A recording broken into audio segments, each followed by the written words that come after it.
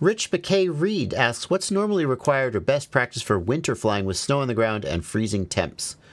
So one concern is waterproofing. You're going to want to conformal coat the quad thoroughly. You want to be aware that there are things you can't get conformal coating on, or it will ruin them. Your USB port, any plug needs to have something plugged into it so the conformal doesn't get on it. Your barometer, if you have a barometer, needs to be taped over, and more. I'm not going to go over the complete list right here. There's videos out there about conformal coating. You could also use something like the Flywoo spray. Now this stuff is interesting. The Flywoo hydrophobic spray. This stuff keeps water off your drone, but you can just spray it anywhere, and it doesn't break anything. Well, that sounds pretty good. What's the trade-off? There's always a trade-off. The trade-off is that you're expected to apply it every time you fly. So the reason you can spray this stuff on connectors and it doesn't ruin the connectors is it's very easy to just scrape off. So when you plug the connector in, it just basically scrapes it off. But that also means that while you're flying and crashing and landing and handling your drone, it's getting scraped off. So the idea here is you buy this bottle and you just spritz it all over your electronics, and then they're protected, theoretically. It's like clearly not going to be as good a protection as conformal coating, but it's going to be a lot easier to live with. And then the other thing is your batteries, you need to keep them warm. If your batteries get cold, the performance is going to be terrible. So keep your batteries in a warm car. You could get heated battery bags. Some people use little hand warmers to keep the batteries warm. Some people put them in their pockets or inside their jacket. Let their body heat keep them warm. But if the batteries are freezing cold, not only will the battery perform badly, but it'll also potentially be damaged when you try to use it.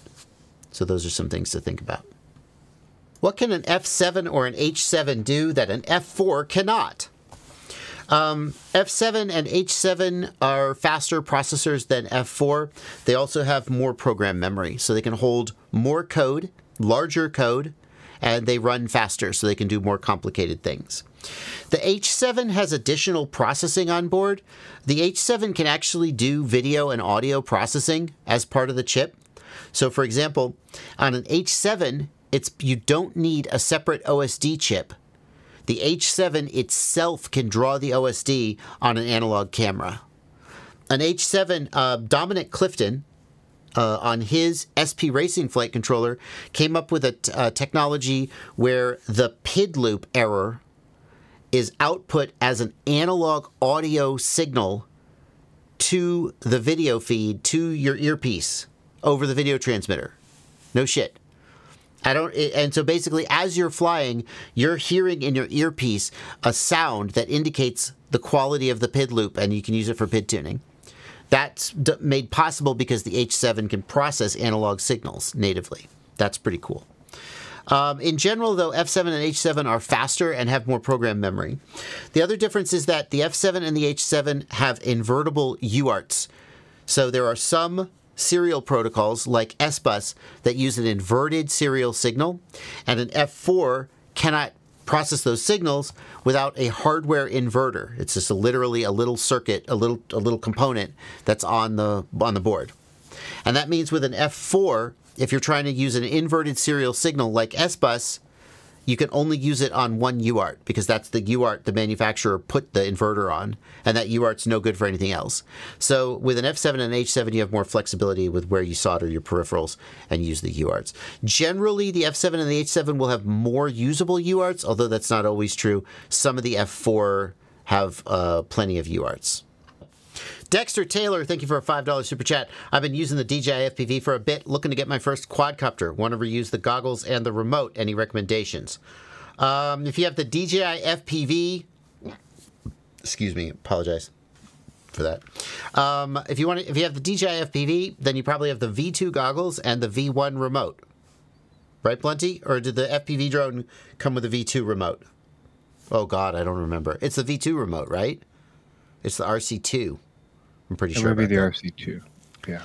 So you have the RC2 and the V2 goggles. I believe that means that you can use the RunCam Link or Caddx Vista video transmitter and any of their associated cameras. You cannot use the O3 because it won't be compatible with the RC2, but it will be. The O3 would be compatible with the goggles, but I think not the RC2. No. Oh, God.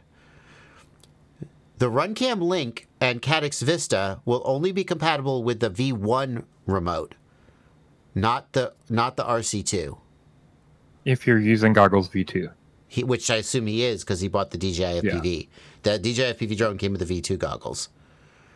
If he gets an O3, can he use the V2 goggles and the RC2? Damn. Yes. He can. Okay, so what you need to do is you need to get a drone with a DJI O3 air unit. You need to update your goggles and your remote to the latest firmware, and then you can use them with the O3, and you'll be good to go.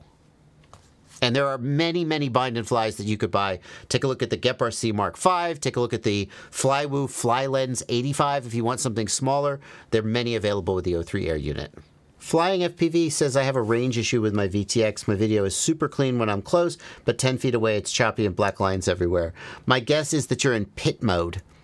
Even at 25 milliwatts, the minimum power for most VTXs, you should get more than 10 feet away. If your video drops out after 10 feet, your VTX is likely in pit mode.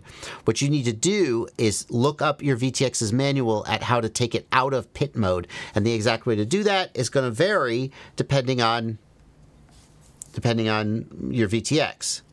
But it's probably in pit mode, and that's how you need to fix it. Other possibilities are you're on the wrong channel. You used auto scan and you're close, but you're not on the actual right channel, right? It could be that you need to unlock the VTX. You've set the power, but it's not actually getting to that power because some VTX need to be unlocked. You can check the manual for that procedure. And it could be that you have a damaged antenna or something like that, of course. And it could be, did you say the bad VTX table? Nope. That's another one. It could be that your VTX table has the wrong power levels, and that will cause the VTX to lock itself at 25 milliwatts. But that would be 25 milliwatts, not pit mode. Do any of them go to pit mode in that situation? I don't think so. I think it goes to the lowest available power on the table, which I think in some cases can be pit, but normally it's 25 and then pit's 2, right? Like, because sometimes you get to 0 on 2. Okay. I don't know about that. All right. Yeah, but that could be it. It could be bad VTX table. I just had to get the last word in.